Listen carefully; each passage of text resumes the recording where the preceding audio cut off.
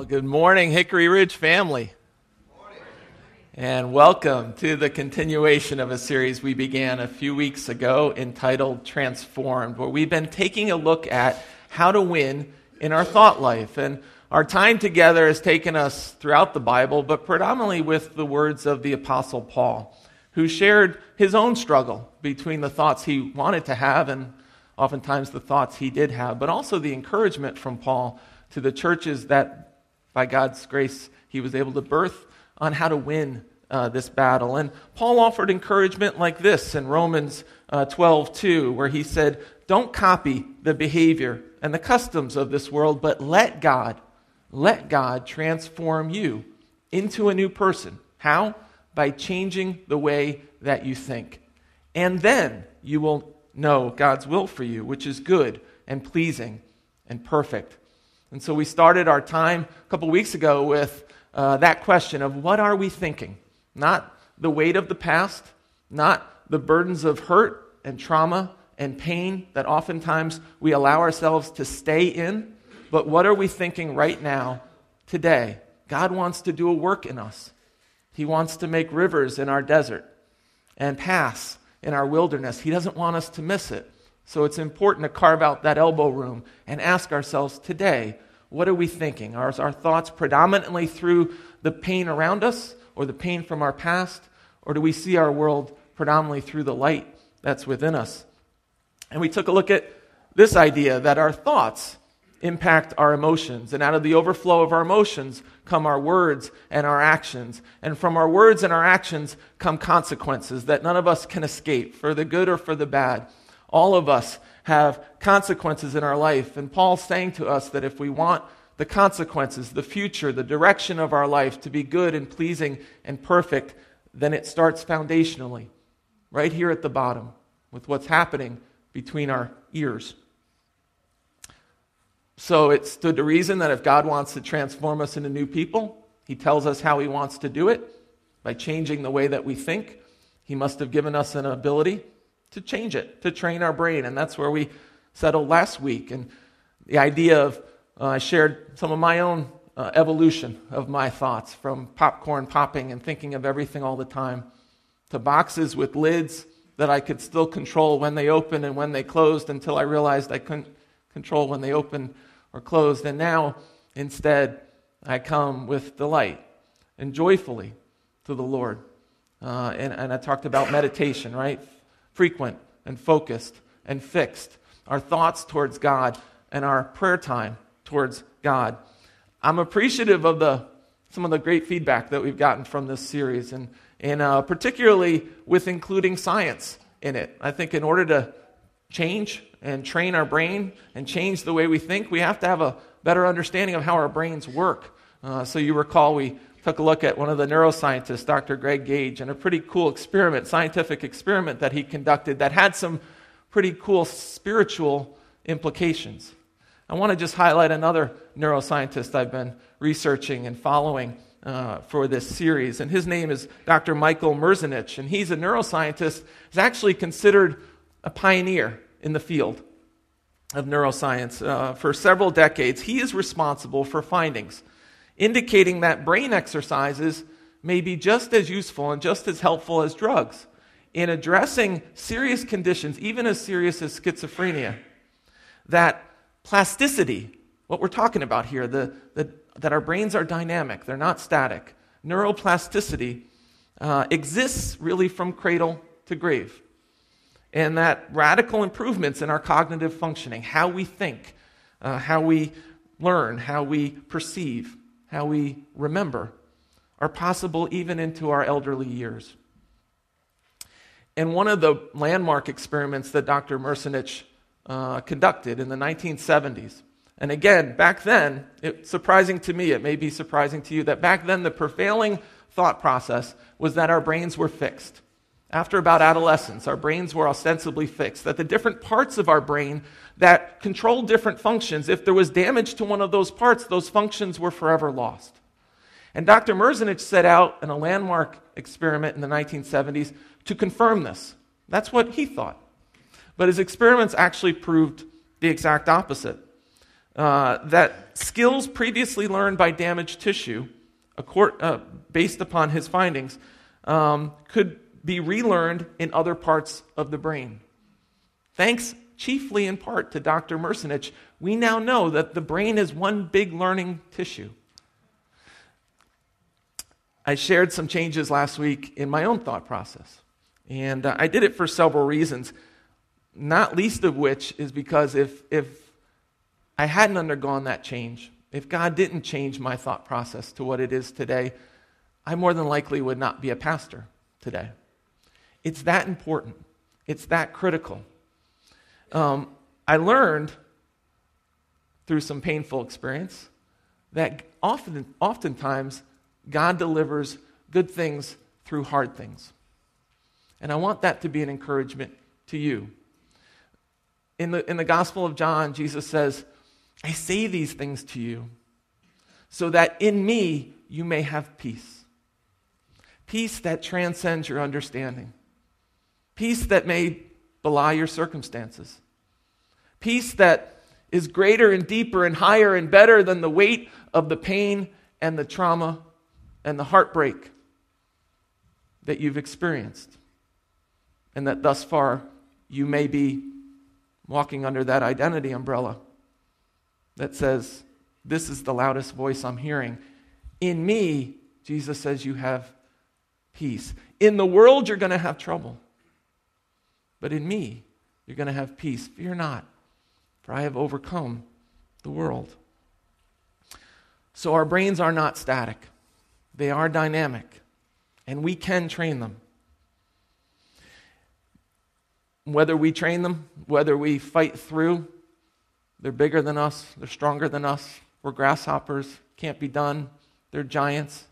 Whether we stay outside of God's promise or we fight through, the truth is the same for all of us. And that truth is this: the life you have is a reflection of the thoughts that you think, for better or for worse. It is an indelible truth that none of us can escape. Your life will move in the direction of your strongest thoughts. The life we have is a reflection of the thoughts that we think. So, God wants to transform us. He tells us how He wants to do it, by changing the way that we think. He gives us opportunities, yes, but He gives us an ability to actually change. Then the next logical question in the sequence is, change towards what? And that's where we're going to settle today. Today's sermon I've entitled, God Thoughts. God Thoughts. Now, before we jump in, just a word of caution as one of your pastors. I'll sleep better tonight if I say this. Many of you know this. Some of you are living it, but I'll feel better if I say it. One of the unique things that God gives to us is not just the ability to think, but the ability to think about what we're thinking about, right?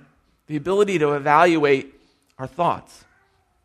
And we have the ability to turn from focus on everything outside, inward, to what it is that we're thinking, to self-evaluate what it is that we're thinking. Just like that chart showed, thoughts are at the foundation. When you and I start messing around with the foundation, things happen. Things get kicked up. The title of this series is not, Boy, it would be great if you could shave off some of the rough edges of your thoughts. And it's not, gee, it would be swell if you could take a look at your positive thoughts and your negative thoughts and just have a couple more positive thoughts, right? It's called transform. God wants to transform you into a new person. And when that happens, things happen. I don't want anyone to have rose-colored glasses on, eyes wide open. I've been dealing with some things myself this month, and this week particularly, physical things. I know many of you have as well, spiritual things. Get the attention of the enemy, who would like nothing more than to get you off track, get you distracted, think there's so many other things you could be doing with your time. Not just on Sunday mornings, but every time. We're talking today about God thoughts. God thoughts. This will kick up some things in your life. Your brain is one of the greatest assets that God's given to us. Just think about that for a moment.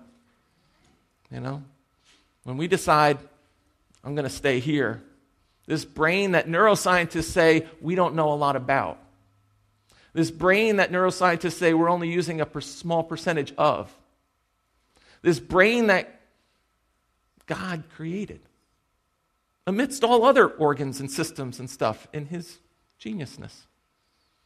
And when we decide to stay here, we're saying, God, you're not bigger than my pain. It's going to kick up some stuff. We've looked throughout this series at several places where God has identified what he's thinking. Talking today about God thoughts. Here's another one. In Jeremiah 29, 11, 12, and 13. For I know the thoughts that I think towards you, says the Lord. Thoughts of, there's that word again, peace. God's peace that transcends our understanding. Thoughts of peace and not of evil, to give you a future and a hope. Then you will call upon me. Then you will call upon me and come and pray to me, and I will listen to you. You will seek me, and you will find me when you seek me with all your heart. What God's saying here in Jeremiah is that when our thoughts are focused on God's truth, when we choose God's truth to counteract the lies of our past, the strongholds that's offered by the world, then we are full of peace and hope. The problem is that when we're focused on things that make us anxious and make us worried and make us fearful, our thoughts tend to go in a direction that doesn't please God and does not good for ourselves. Why is it that when we think about things that make us anxious, that make us worried, that make us fearful, it's almost as if our brains tend to double down, right? Those neural pathways for fearful thoughts and worried thoughts and anxious thoughts, it's almost as if our brain seems to compound the fear and the worry and the anxiety. Why is that? Well, again, just bringing a little science into here because it all comes from God. There's a little portion of our brain. It's the size of an almond, and it's called the amygdala. Everyone say that, amygdala. It's a fun word to say, amygdala. It's the part of the brain that's responsible for fear and is hardwired for survival. Whenever we're in a fearful situation, it is the amygdala that kicks into full gear. It is a very helpful part of the brain that's wired to make us afraid, so that we'll get out of a situation or a circumstance that would otherwise be hurtful or harmful to us.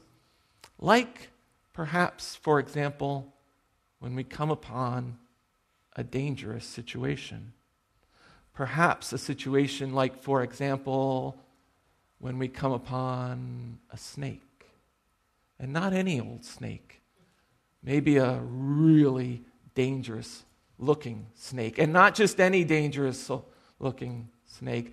A really big, dangerous looking snake. And not just any old, really big, dangerous looking snake, but a really big, dangerous looking snake that has now just locked its eyes on you. Maybe something like this.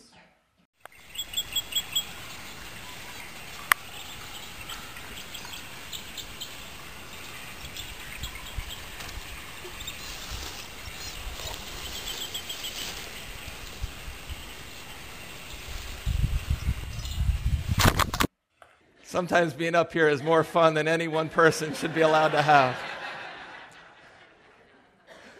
The looks on some of your faces. No. It is the amygdala that sends strong doses of adrenaline throughout your body, like some of you right there. And the amygdala is not objective. It has one role, it has one function, and that is to protect. It is hardwired for your survival. That is why the amygdala needs help from another part of your body another part of your brain called the prefrontal cortex. The prefrontal cortex is the part of your brain that's logical and rational. This is the part that's used in planning and decision-making and personality expression. This is the part of the brain that kicks in particularly when the amygdala starts to go out of control, like in that video, right? As the camera panned along the length of the really big, dangerous-looking boa constrictor's body, your amygdala, like I said, starts to kick in. It starts to release adrenaline throughout your body. And it starts to say things like this: oh no, snakes are bad. Big snakes are really bad. Look away. I don't want to see this. Oh no, some of you guys were covering your eyes. Some of your heads were going down. Your shoulders are going like a frightened turtle. That's what the amygdala says, right? It says, get away, look away. Oh no, what was that on the floor? Something just moved. Oh no. If you allow the amygdala to go out of control, that's what it'll do. It's hardwired. It is not objective. It has one role. It is for survival. Meanwhile, your prefrontal cortex kicks in, and while that video was being played, after it realizes the amygdala is activated, it says to you things like this: dude, breathe. It's okay. Just a video played on a screen all the way over here. You're all the way over there. Pastor Andy would not do anything that would hurt you. And that thing on the ground was just a string. It's not a snake. It's not. At our house growing up, when I was a kid, Mom and Dad's house, it was about less than 2 miles away from a gun club and less than 5 miles away from our local county airport. So for us to hear small arms fire in the distance or to hear small aircraft flying, we seem to be right on the flight plan, so right over our house, our amygdala and our prefrontal cortex rectified that, right?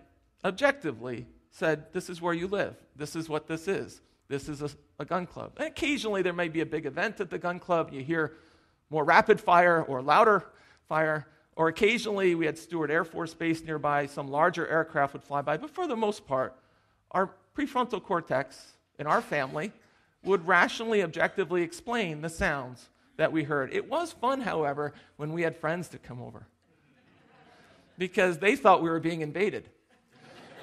And the invaders had ammunition and small aircraft flying overhead. When Suzanne and I were first getting together, she would joke every now and again about white vans. Not to go near white vans. You know, not like minivans, but, you know, those white commercial vans that are windowless often. And I always, we kind of joked about it, right? And it didn't, I saw it as a combination of like bad movie scenes, right? Horror films or something where bad things happen at the hands of a driver of a white van. And so, but I realized over time, actually, as a child, she had a fairly traumatic event. When her family lived in New Jersey, they lived on a side road right off of a main road, and one day, next door neighbor was a grandmother, had her granddaughter over for the day, about 8 years old. And the grandmother went in the house for a minute. And so the granddaughter's playing outside, and just then a white van pulled up in front of the house, and the driver started talking to the little girl, and then got out of the van and tried to pick her up. And then the grandmother came running out of the house, and the man put the child down and drove away quickly. And then they came over to Suzanne's house and spent some time together. And this was a traumatic event, especially for a child. See adults, obviously, understandably, upset and hysterical about what had just happened. The amygdala kicked in, and then over time, the prefrontal cortex rationalizes it. There's remnants there. I'll apologize to any of you that may drive a white commercial van. The Celinos are probably not going to park next to you. But for the most part, we laugh about it. What's the takeaway from this? Because of the experiences that many of us have had, strong amygdala responses to triggers, past pain, past trauma, past guilt, past grief, many of our hard drives are hardwired. We've allowed our hard drives to become hardwired, to protect, to hunker down. We see something, or someone says something, and it triggers. It triggers us into paths of worry and of fear and of unhealthy thinking. So we are more focused upon, and the voice that we hear often is the loudest towards self-preservation and not towards the fullness and the hope and the peace that God desires for us. Paul speaking to the church in Philippi, and he says this, don't be anxious about anything, but in every situation, by prayer and by petition, with thanksgiving, present your requests to God. And there's that word again, and the peace of God, which transcends all understanding, will guard your hearts and your minds in Christ Jesus. Praying heals. And foundationally, prayer heals the mind. Prayer renews the brain. Prayer changes the way that we think. Although all of us have been guilty of this at some point or another, prayer is never our last resort. Prayer is never our last line of defense, as I shared last week. It's not the protection and the preventative and the holding off of the pain so it doesn't infiltrate my life. No. The weapons of our warfare are not the world's. They're mighty and they're powerful. Pull down strongholds, to eliminate proud obstacles, and to hold every thought captive and make it obedient to Christ. Another neuroscientist I've been following, she's a cognitive neuroscientist from South Africa and a Christian. And her name is Dr. Caroline Leaf. And her passion is to help people see the connection between science and God, particularly in relationship to this topic we've been talking about, how to change the way that we think. And she said this in her book, Switch On Your Brain. She said, it's been found that 12 minutes of daily focused prayer over an 8-week period can change your brain to such an extent that the change can be measured in a brain scan. I mentioned last week, talking about meditation, frequent. No legalistic answer. And those of you that may have come from a legalistic background went, good. No magical number of minutes, just frequent, consistent, daily, regular time with God. For those of you that are type A and need lists and programs, Dr. Caroline Leaf's for you, right? 12 minutes daily over an 8-week period can change our brains. It's possible. Like I said earlier, this brain that we know relatively so little about, that scientists in my lifetime, and this isn't just little minor changes, this is like earth is flat, earth is round kind of things, brain is fixed. No, brain is dynamic. Brain is plasticity, has plasticity, right? I grew up with some of those terms, learned them in science, thought they were around for hundreds of years, realized, it's only in the last few decades. Science has gotten to this point with this magical tissue of ours, this organ that we know so little about, that we only use a percentage of. And God says, I want to transform you into new people. And it's possible to change the way that you think. The problem is that when our worry and our anxiety get out of control, this is what the scientific community calls an amygdala hijack. It's when we give in to our fear and to our worry. This can present itself when we're always fearful, when we live lives that are worried, and when we're seemingly anxious about everything.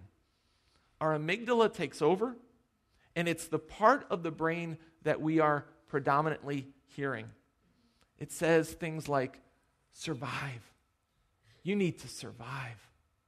Don't worry about anything. Don't worry about anyone. Survive. Hunker down. Don't worry about praying. It's not going to change it anyway. Things are bad. They're not going to get any better. They're only going to get worse. Save yourself.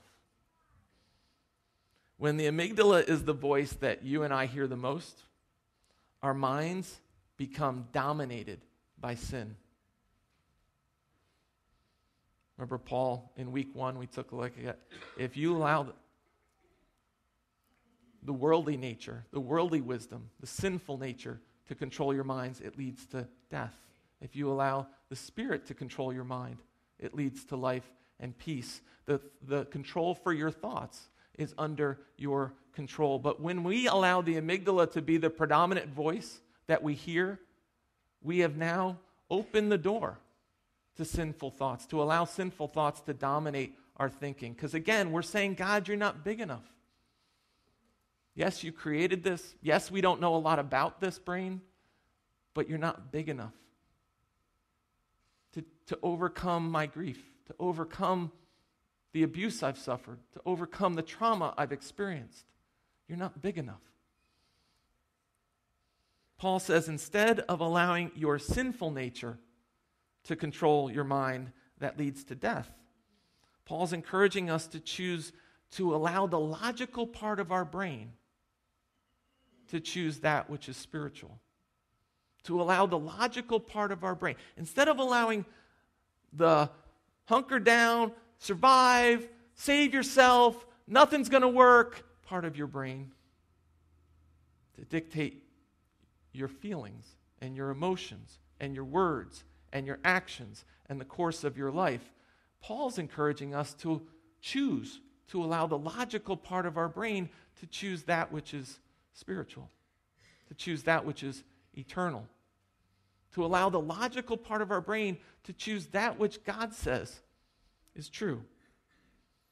Paul says to the church in Rome, Romans 8:5, those who are dominated by the sinful nature think about sinful things.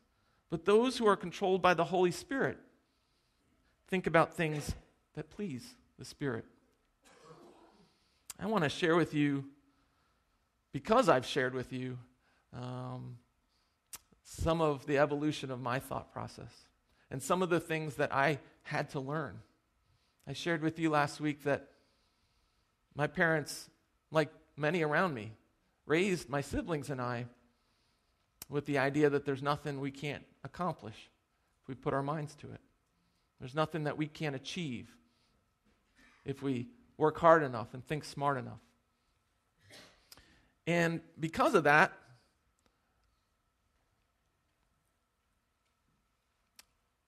my default zone is sometimes, I have to guard against it, is that I'll fall back into that. My default zone, when I asked in week 1 how many people have conflicts between the thoughts they want to have and the thoughts that they oftentimes do have, most everybody's hand was up. Mine was too. And so again, I share this with you, hopefully to encourage you. That if I'm not careful, I will slip back into that default zone of, I'm doing this. I'm accomplishing this. I'm achieving this goal. And if I'm not careful, I'll only invite God into the situation when I have difficulty achieving it. And so, one of the things that I do, some form or fashion of this, at the start of every day, but variations of this throughout the day, is I speak God thoughts over my life. And I want to share it with you. I say, God, I know I'm fearfully and wonderfully made. I know I'm a child of the one true King. I know the number of hairs on my head are numbered by you. You love me so unconditionally and know me so intimately. I know that before I knew my mom or another living person, or even knew you, you knew me, and you chose me, and you loved me, and you gifted me, and you put a plan and a purpose written for my life. I know because of your unconditional love for me, I'm valued. Because of the sacrificial death of Christ on the cross for me, I'm saved. Because of the power and the guidance, the counsel of the Holy Spirit that lives inside of me, I'm led. But Lord, I need you.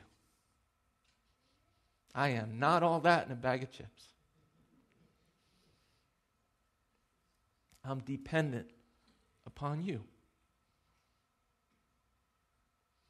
enlarge my heart. Increase my faith in you so that my words and my actions will honor you. And I'll look more, and I'll sound more, and I'll react more like your Son, my Savior, Jesus Christ. I want to encourage all of you to get your God thoughts. And I want to encourage you to speak them over your life.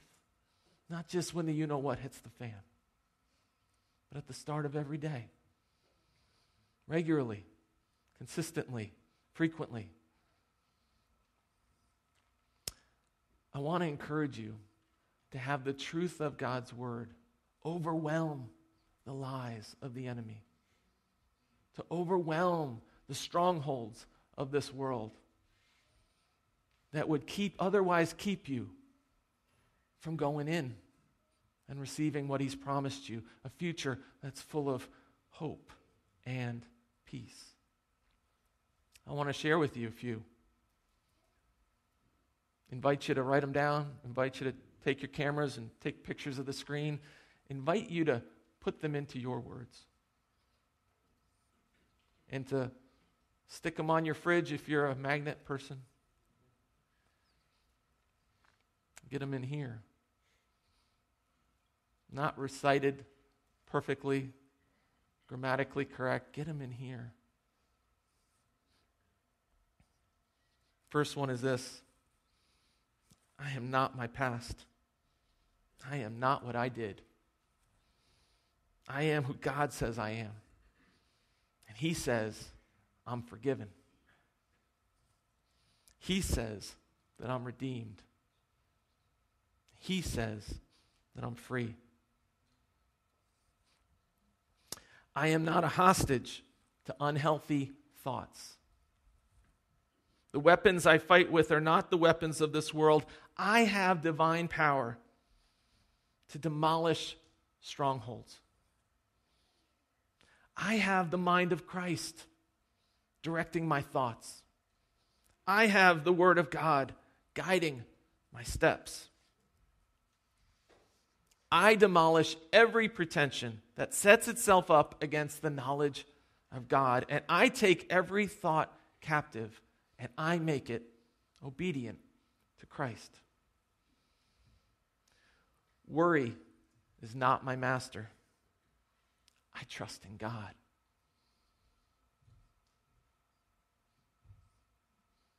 My God rescued me. My God delivered me. My God promised me. My God is good. This land is good, exceedingly good.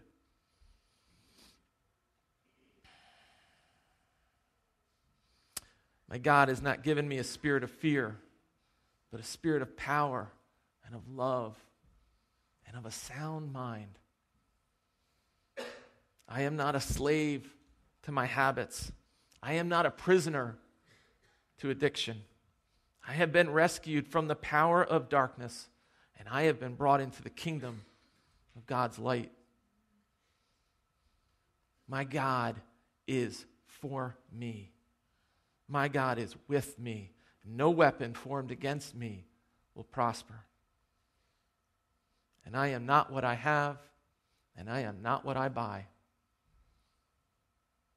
My identity is in Christ, and Christ alone. And finally this: by God's power, I can change. By God's power, I can change. I say these things so that in me you may have peace. It's not easy. They're bigger than us. They're stronger than us. It's not easy. It's not easy to stay in something that you know is not God's best. But it's what you know. It's what's been known to you. It's what's been spoken over you, maybe by key people in your life. It's what's been done to you. It's been how you've been made to feel. But by God's power, you and I can change. And God's desire is to change you, transform you into a new person person